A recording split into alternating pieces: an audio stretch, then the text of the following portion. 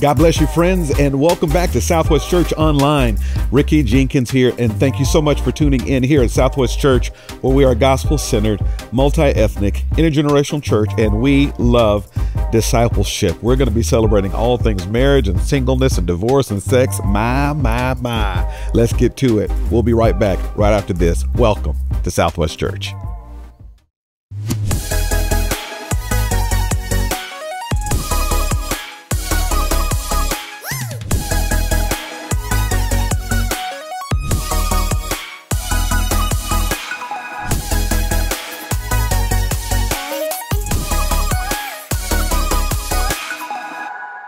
Well, family, again, thank you so much for being with us today. We are going to go ahead and jump into God's Word. I'll be in 1 Corinthians chapter 7 this morning as we continue in a series of study we're having here at Southwest Online that we call First Californians, Christ over Culture, where throughout the year we'll be trying to bring an answer to this question. Look at it on screen with me. How do I live authentically Christian when my environment is authentically secular? So you'll remember that we've insisted upon calling our series First Californians because here in California, where I am, we find so many similarities between that ancient city of Corinth and the modern day expression that is the state of California, which of course influences the whole country, which of course influences the whole world. It was Dr. Gordon Fee, a great scholar, who said that the problem was not that the church was in Corinth, but that too much of Corinth was in the church. And for all of those who say that the West Coast is the crazy coast, and of course, they're not far from wrong, at the end of the day, I would argue to us that the problem is not really that we're living as Christians in California, but that too much of California is plausibly living in us. And so today, as we go to our text, the Apostle Paul is turning his attention towards gospel marriage and gospel singleness to make certain that as we examine our singleness and as we examine our marriage, to use the metaphor, that there's not too much California in those institutions, that there is a lot more Christ. And so let's go ahead and jump to God's Word. 1 Corinthians chapter 7. It's going to be on screen, but while you're turning, those of you who are even online may want to connect with our marriage ministry. We call it Cultivate. Cultivate. That's the idea that marriage takes work to bring forth fruit, right? We call it Cultivate. If you are watching right now and your relationship is found itself upon dire straits, I want to encourage you to connect with us here at Southwest Church, our Cultivate Marriage Ministry. We have coaches that do marital counseling, premarital counseling. We come alongside husbands. We come alongside wives. Check out the QR code there. Go online to connect with a coach. We would love to serve you in any way that we can. Let's go now to our passage, 1 Corinthians 7. Hear now the word of the Lord. Paul writes, "Now concerning the matters about which you wrote, it is good for a man not to have sexual relations with a woman, but because of the temptation to sexual immorality, each man should have his own wife and each woman her own husband. The husband should give to his wife her conjugal rights." I say to that, amen. "And likewise the wife to her husband." I say to that, amen. Again, "For the wife does not have authority over her own body, but the husband does. Likewise, the husband does not have authority over his own body, but the wife does." Verse 5 says this, "Do not deprive one another, except perhaps by agreement for a limited time, that you may devote yourselves to prayer, but then come together again, so that Satan may not tempt you because of your lack of self-control. Now, as a concession, not a command, I say this: I wish that all were as I myself am, but each has his own gift from God, one of one kind and one of another. To the unmarried and the widows, I say that it is good for them to remain single as I am.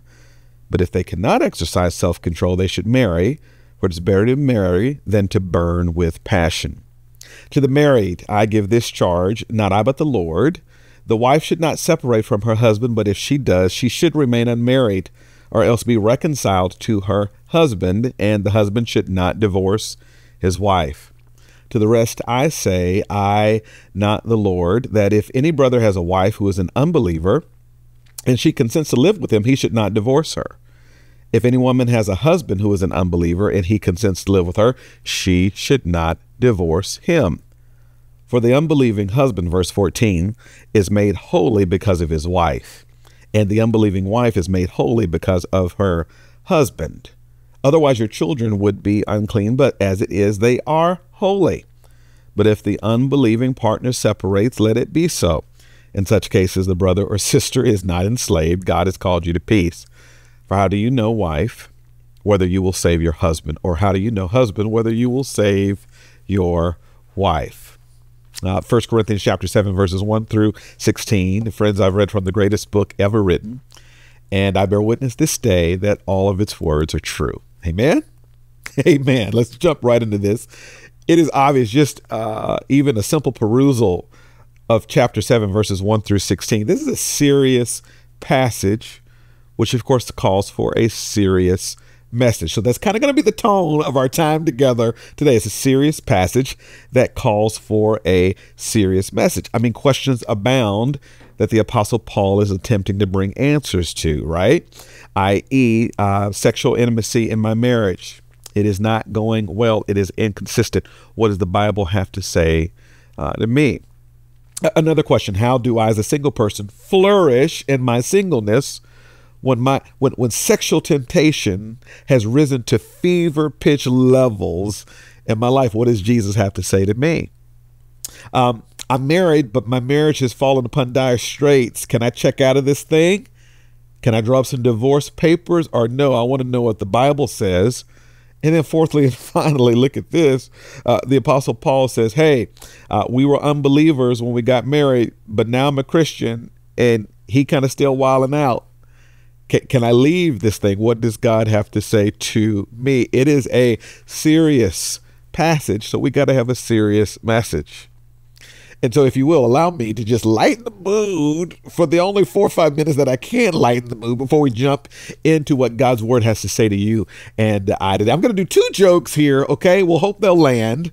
But I'm going to do one where women are, if you will, the punchline, and another one where men are the punchline or the butt of the joke. I'm going to do women first so I can really, get at the men after this. And then we're going to go to this seriously toned message that I think is so imperative for the kind of cultural moment we find ourselves in today. There was a store in New York that opened up that was called the Husband Store. And for the first time ever, women can go to the store and shop for a husband with all these sorts of options. So this one lady goes to the store and the clerk says, well, ma'am, it's a 6 floors stores, okay? And we offer husbands here. And so here are the things. You go from floor to floor and you can pick any item that you want, but only one item in some. Okay. And the rule is that you can pass on that particular floor, but then you have to go up, but you can't come back down. Have fun, baby. She's so excited. Take her to the first floor, and the husband store sign says, all the men on this floor have jobs. The woman smiles and says, that's good, but let me keep on shopping. We go to the second floor. Get to the second floor, and the sign says, all the men on this floor have jobs and love kids.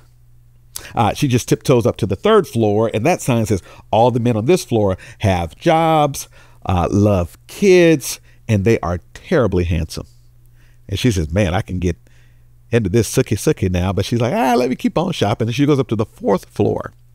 That sign says, all the men here have jobs, they love kids, they're extremely good looking, and they love helping with housework. The woman said, mercy me, oh my goodness, I never even expected anything like this. But you know what? There's 2 more floors. Let me keep on going up. Come to the 5th floor.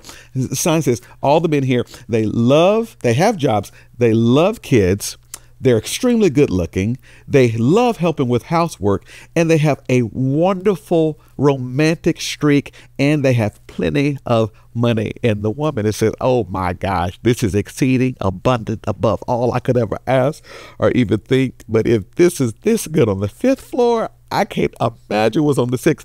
She goes to the top floor, and the sign says, welcome. There are no men here. You are visitor number 31,843,456. This floor exists solely to prove that women are impossible to please. Okay, so now, all right. email me at pastorricky@southwestchurch.com. Okay, now women, that was your part. Now men, let's go ahead and do that. Okay, there was a woman who stumbled in the forest across a magical frog that had been caught up in a trap, and she frees this magic frog. And relieved, the magic frog says to the lady, "I'm so grateful that you've rescued me. I now bestow upon you 3 wishes. But the caveat is this: whatever you wish for, I will grant your way, but will magnify it your husband's way 10 times. So whatever you get, but your husband gets it times 10. So choose your wishes carefully." What is your first wish? The lady says, "Well, I wish to be the most beautiful woman."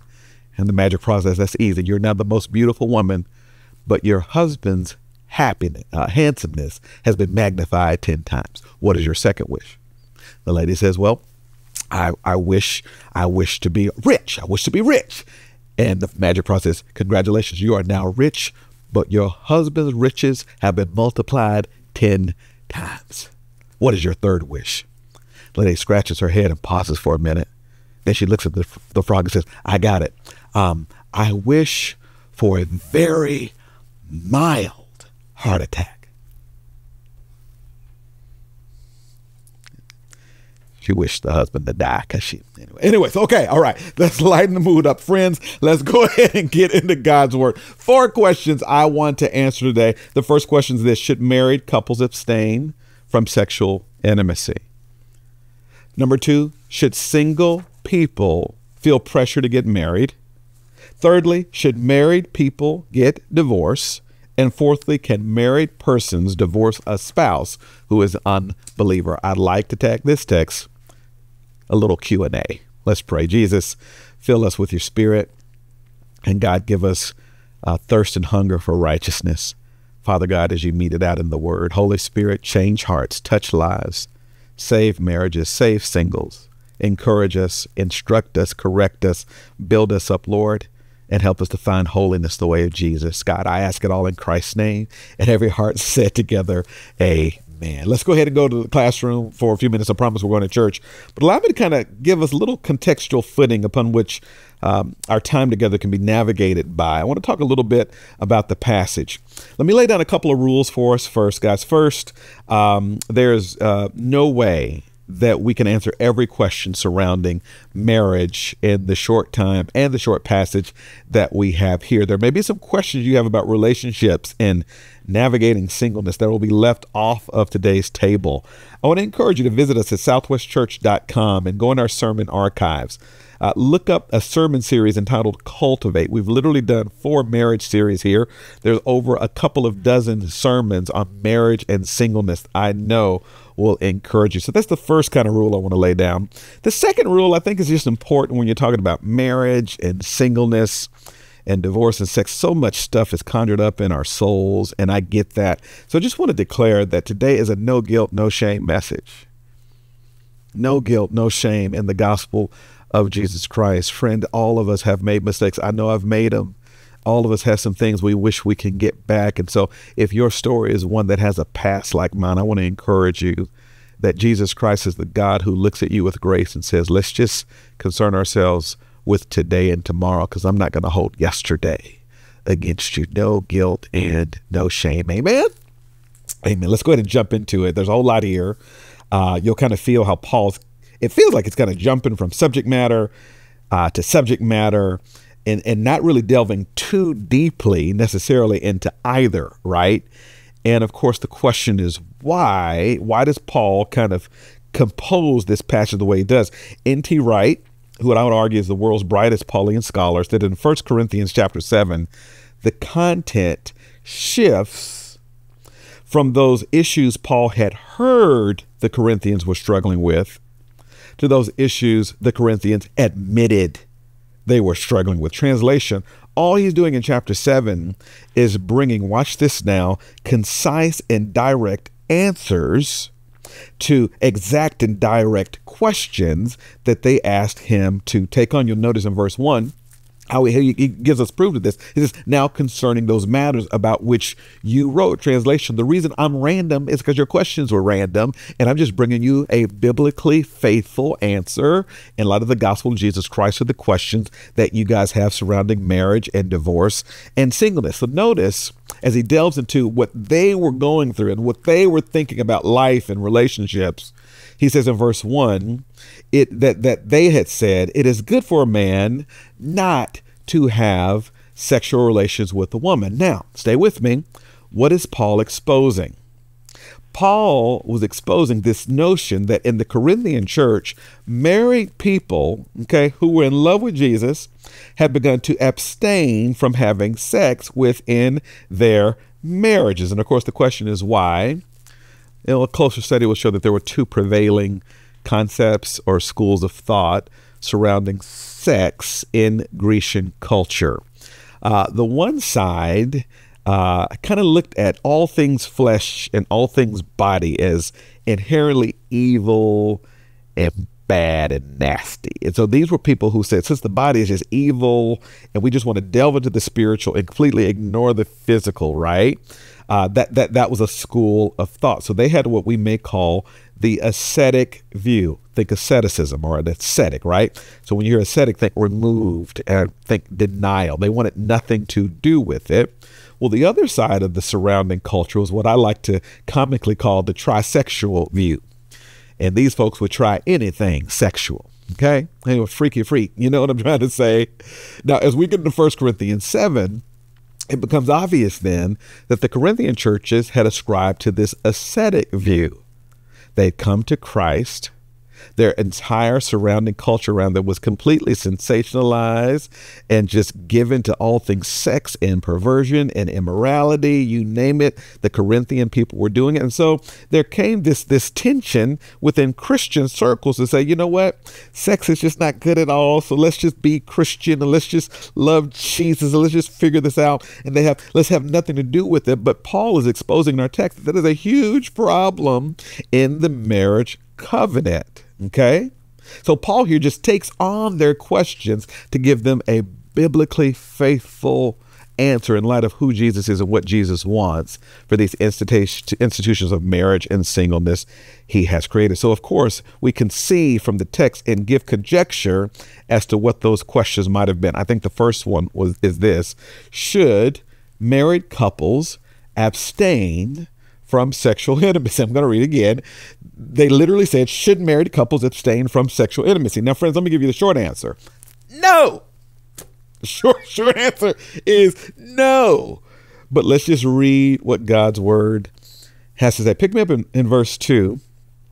Paul says, but because of the temptation of sexual immorality, each man should have his own wife, each woman her own husband. Verse 3, it is here as clear as day.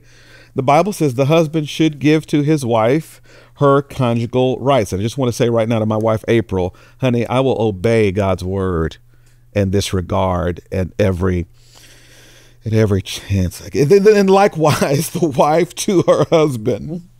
The Bible says, for the wife doesn't have authority over her own body, but the husband does. The husband doesn't even have authority over his own body. The wife does. And then verse 5, lest we had ill-conceived notions about what he's just written. Verse 5, he says, do not deprive one another. Okay? Now, you need to know that this was groundbreaking stuff 2,000 years ago. Tim Keller said nothing like this had ever been said before. So in a world, watch this now, where women were literal legal possessions of their husbands, hear the gospel witness saying, husbands, you don't even have authority over your own body. Your wife does. He says the same thing to the wives. Ladies, you don't even have, once you get married, you don't even have authority over your own body. The husband does. Stay with me. Don't turn me off yet. He's saying two things here. First, Paul is literally saying that a marriage should not avoid sexual intimacy. You're going through the throes of marriage, and maybe it's the kids that got you crazy and tired, or maybe it's the fact that y'all aren't connecting like you used to, or maybe it's the fact that there's some inclinations going on outside of the marriage that are causing trouble inside the marriage. But hear the commandment of Scripture. Paul says when you avoid sexual intimacy altogether as a married man with a married woman, Paul, the apostle, says to us that that's not good, that that's not healthy, that this opens you guys up to some darker paths that you don't want to encounter, that Satan gets a foothold in the marriage when that is taken outside of our relationship. Now, I want to drop a word here because there's some couples who are watching right now for whom sexual intimacy is just not a reality for you in your relationship. There's physical limitations, okay? There are physical constraints, right? And so for some of us, this idea of intercourse in marriage is not even a reality. So I would kind of amplify this text by saying it this way. Paul is just urging marrieds to connect with one another on some level, okay, as consistently as you possibly can. And of course, the question is why? Is because the good news of Jesus is that sex and or intimacy between a married couple is God's wedding gift. God is saying, remember how sweet this was on honeymoon night, right? God is saying this is something that has the potential to strengthen the marriage and deepen the connection and make you both happier people while you pursue holiness one with another before Christ, okay? It is God's wedding gift. Those of you who are watching who have been married, you remember all your wedding gifts, right? Some of you got a toaster. Some of you got a punch bowl. You don't even know where it is. If you're anything like me in April, you got 17 crock pots, right? Some of you got a Hobby Lobby gift card. You know what God gave you? Sex. God's like, you are welcome. Come on, somebody. It is God's wedding gift to us. But secondly, big picture, principally speaking, Paul is saying that it's very important for a marriage to remember oneness. To remember oneness. The subject matter is sex. But the principle he's bringing us back to in his own way is that marriage is a partnership.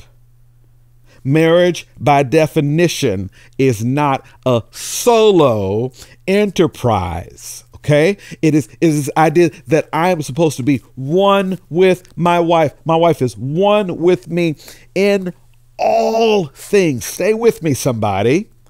Jesus spoke to this in Matthew 19 when he said, therefore a man shall leave his father and mother, and he shall hold fast to his wife, and no longer shall there be two, but they shall be one flesh. Okay, so if April were right here, the whole idea is that once we say I do to each other, we're no longer isolated individuals. God says, in my eyes, you're now stuck together. So the only way you're going to be happy is if you pursue holiness by staying stuck together. It's oneness. And what's the implication of this? It means marriage is going to work not when it's my money, but when it's our money.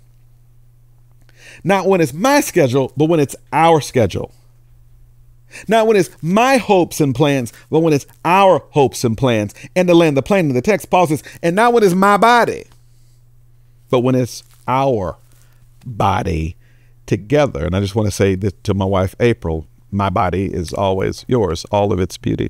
Anyways, but so the whole idea is oneness. One of the greatest problems in relationships and in marriages today is that we have forgotten this vision of marriage that God has set forth in the world. We have forgotten oneness. And what I like to say is we put down God's oneness and we pick up our two-ness. And that's why there's a disconnect, because marriage, the number is one, not two. And ours is a culture that elevates these ideals of individual freedom and autonomy and personal fulfillment to such high echelons, to such non-negotiable expressions, right? That we start to co-opt those ideals and think that they continue in our marriages. But there's no way that you can believe deep down that marriage means that I'm literally sacrificing those ideals so I can embrace this beauty that God says that apparently I will be better when there is one flesh than when there are two. This is the whole idea of what Paul says in the idea of our oneness. You're watching this as a married couple right now, or you know someone who is married. And I want to just tell you that when you show up like two, you'll never be one. That there comes a sacrifice of saying, you know what, I'm not going to think about me. I'm going to think about us, because when I think about me, it means I diminish you to some subservient role whereby you only exist to broaden and to deepen and to fuel my estimations as to what I should be doing personally and accomplishing in my own right. You become this subordinate feature to my goals to push me up. And that is not the heart of Jesus at all. You're missing out on something. And then there should be this shared oneness. Amen. Question number 2. Should single people feel pressured to get married? Short answer is no. Okay. So the short answer is no. Now remember, this is all in the guise of sexual temptation. Okay. But see how Paul's focus is still upon personal holiness. Friends, when you hear holiness, think living like Jesus lived. And saying the things that Jesus wants us to say, doing the things that Jesus wants us to do. A couple of things here, which I think is really interesting. I think it's good for us to know that Paul, who's writing this passage, was himself single. Paul was himself single. Now, almost certainly, Paul would have been married before. You just got to know that. Bible tells us that Paul was at one time a Pharisee. It is quite plausible that he was also a member of the Jewish Sanhedrin, this elite governing body that was headquartered in Jerusalem. There's a lot of biblical evidence that he may have been both. And everything we know about Pharisees and Sanhedrin would have insisted that every member be married. It was always almost seen as ghastly for a Jewish leader, okay, to not have been married. So we're almost certain that although Paul is single here, as he testifies to in the passage, would have been married before. Most scholars think that Paul's wife has either died and he is now a widower. Half of scholars believe that Paul, once he became Christian, his Jewish wife forsook him and left him, which is interesting insofar that later on in our passage, he talks about how you are to show up when your unbelieving spouse leaves you. So my point is that Paul himself was single. He is very qualified to tell us what he is about to say. The principle is housed in verse 9, okay? And here is the truth.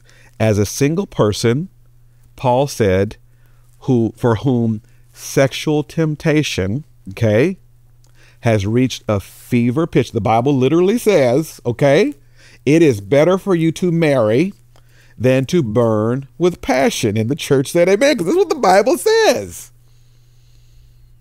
It's Paul's way of saying, listen, God loves you.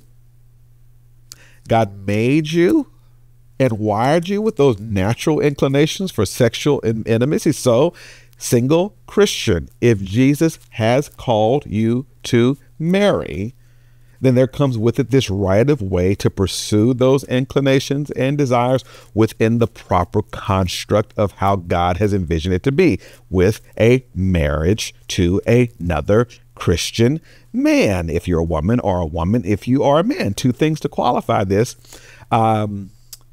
Verse 39 says, if when you marry as a Christian, you should marry only in the Lord. Translation, Christians are called to marry Christians. Okay. So I'm saying that because it's a, if you're out there as you're a single gal watching this, and you just heard, oh, thank you, Jesus. Better to marry than, oh, thank you, Lord. You don't get to go and just jump in Best Western with any Tom, Dick, and Hank. He's not saying that either, okay? So just because you're burning with passion don't mean you get to walk down the aisle with one of hell's angels. Okay, fellas? Just because you Christian man out there, you're like, oh, thank you, Jesus, okay? You don't get to go to the Vegas Strip, all right? And just pick up anything walking, only in the Lord. But secondly, principally speaking, and I think it's the bigger word that God has to say to singles here, is this: remember your worth.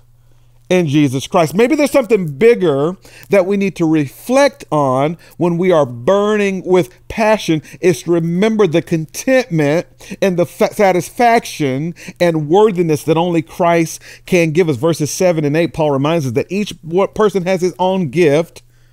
Translation, if you're single watching right now, God says to you, remember the truth of Scripture. Singleness is not a curse that you can lament. Singleness is a gift that through Christ you can enjoy.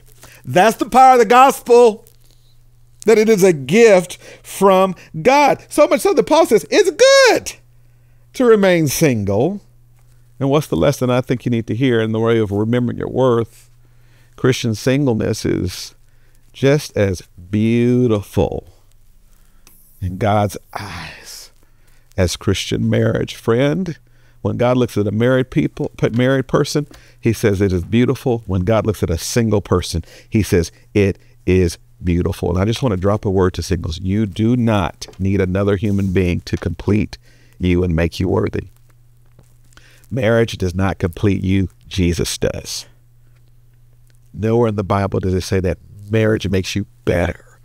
A marriage makes you more acceptable. Or marriage makes you more worthy. I've read the book from cover to cover, and the book agrees that all are created in the image of God. All are children of God. All are loved from God. So your single brother or a single sister watching this message, and I bear witness to you, if you've been washed in the blood of the Lamb, if you have been to Jesus for the cleansing found, if Christ has forgiven you of your sins, and by faith you have come to Christ by way of the cross, my friend, you are right now and in every way as complete as you ever shall be. Hear this truth: singleness is not something broken that needs to be fixed. Singleness is something wonderful that deserves to be celebrated. Let me drop a word to church people and married people. Stop treating single folks like they're less than Christians. Stop treating single people like they're missing out on something. John the Baptist, single. The Apostle Paul, single. Plausibly several of the prophets, single. Jesus Christ, single. That there's a way and a path of fullness and contentment in Jesus, whether I'm single or married. Let me say one more thing. Single people are going to the same heaven married people are.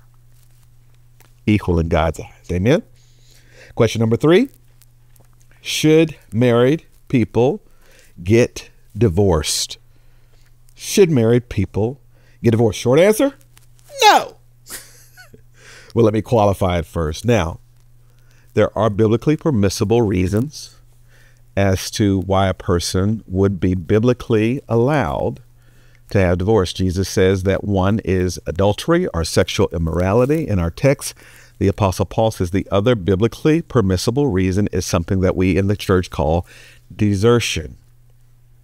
So sexual immorality, adultery, okay, that makes sense, right? Desertion is this idea that if I'm married and my husband or my wife just leaves the marriage, forsakes the marriage through no fault of my own, Paul says I am free to move on. That is what he's literally saying. But again, here it goes back to principles.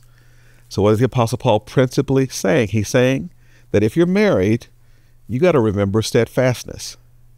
In other words, God's called you to this lifelong covenant. And I know here in a culture, okay, where people are increasingly moving away from marriage, okay? Indeed, California is the least married state in the union. I know it's hard because people make mistakes and there's so much going on in and around our relationships, but God has called us to steadfastness. See, marriage was God's idea, and what God was thinking is that I put you two together to show what my steadfast love is like, that when people see you, they'll see what my love is like. And this is what I understood about God's love. When I didn't show up well, he still showed up faithfully. And that's the opportunity God says to consider beyond the tumult you may be experiencing in this moment of your life. There's some dear friends of ours, a wonderful couple, older couple, Hamp and Nancy Holcomb, kind of like parents of me and April's back in Memphis, Tennessee. And I remember Hamp and Nancy had our small group, and all of us sat down there, and Nancy is there, and they're talking about marriage. And Hamp looks over at Nancy and he says, you know, this marriage stuff is amazing, because there are days when I look across at this woman and there's no one on this world in whom I can find more delight and wonder and love and compassion and romance. It is the most beautiful thing, and it reminds me of Jesus's love for me. But there'll be a couple of days can go by and the flesh gets busy and I get warped in my spirit, and I look across at this woman because something's popped up in my marriage, and the same woman who I said there could be no wrong, I now look at and say, there's no one on earth I despise more. And he says, you can't tell me that this thing wasn't come up with to remind me of my relationship with God. That there's some days where Jesus is the best thing that ever happened to me. I am in awe and in delight and in wonder of who he is, yet my flesh can get busy, and 2 days later I can turn my back on him. But he stayed faithful. And so now when stuff goes down in this relationship, I copy and paste what he did for me into this relationship with her. It's this idea of remembering steadfastness. Now, don't hear me say, okay, that you are to put yourself in harm's way. And don't hear me say that you are to allow yourself to be unsafe. And don't hear me say that you get to endure unjust abuse. I am not saying that. In fact, if you're going through those situations, holler at the church so we can help you. Just hear me saying, if you're not careful, you'll start to diminish marriage to what the culture says it is, because the culture says it's a contract and not a covenant. And contracts means that when you don't do your part, I get to get out of it. But God says, when you didn't do your part, I didn't let you out. I didn't let you go. And so please, as best you can, apply that in your marriage. You guys remember Montel Jordan? This is how we do. Montel Jordan. He and his wife, Kristen, have been married now for 30 years. Guess what, y'all? Montel Jordan's a pastor now. Goes all around the country preaching on marriage and helping married people. He and his wife, Kristen, say that you've got to be so serious about this idea of covenant that if divorce is an option for you, you've got too many options. He says, when divorce becomes an acceptable tool in the marriage, then it eventually becomes an acceptable weapon against the marriage. Remember steadfastness. Let's go home on this. Can married persons divorce a spouse who is an unbeliever? Short answer is, you said it. No. Okay. God says, once you get married, you're married. When a man marries a woman, God says you two are one flesh. That's what God says. Okay. God's made up his mind in that. Now, it's important to know that Paul here is not addressing believers. Okay. Like if I'm a Christian and I marry an unbeliever. Okay. I hope that it is obvious that I understand that they're married, right? But he's specifically addressing the context of two people, a man and a woman, who get married. And at the time they are both Christians, but then one of them gets saved, right?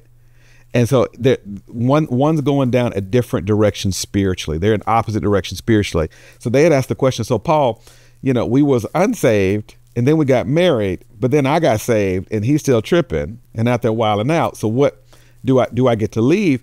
And Paul says, through the power of the gospel, no. And this is the principle that I think he's saying to you guys today. He's saying, remember faithfulness, faith to believe that God can turn situations around. Holiness is, again, its focus. Paul is saying, if you're saved, living and married to an unsaved person, Paul is saying that there's an opportunity to live like Jesus. Two reasons. First reason is it's because you're married, and marriage is a lifelong covenant. But the second reason, as Tony Evans says, is the Christian husband or wife now has the opportunity to become a channel of grace for the unbeliever. Notice how the text says, even your children become holy. What does that mean? It's because there's a believer in the house. That means that God says, I'm going to work through that believer and I'm going to make y'all holy. Holy just means set apart. It means that there's a spark of hope in that house, that you ought to ask God for faithfulness to keep on doing what God has called you to do, to love that person. And Paul says, who knows, wife, you may save that husband. Who knows, husband, you may save that wife. And so remember faithfulness. I want to close and just praying for you as you consider all of what God's word, says to us today. There's an old joke that says that marriage is like a 3-ring circus. First, there's the engagement ring, and then there's the wedding ring, and then comes suffering. And although that's funny, the truth is you're a married person or you're a single person out there, and there's some element of suffering surrounding these subjects that we've taken on today.